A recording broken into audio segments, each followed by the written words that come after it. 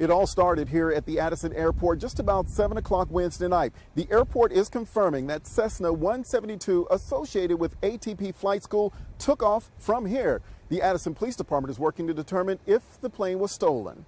According to a preliminary report from the Department of Public Safety, the aircraft was stolen from ATP Flight School here at the Addison Airport. It crashed in an open field 9 miles northeast of Telephone, Texas in Fannin County. The pilot, 23-year-old Logan James, died in the crash.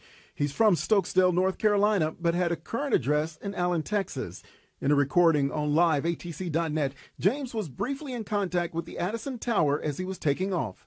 Addison Tower, Clear Drive 655 is actually going to depart to the east, climbing up through the clouds, and then just going to head outside of everything.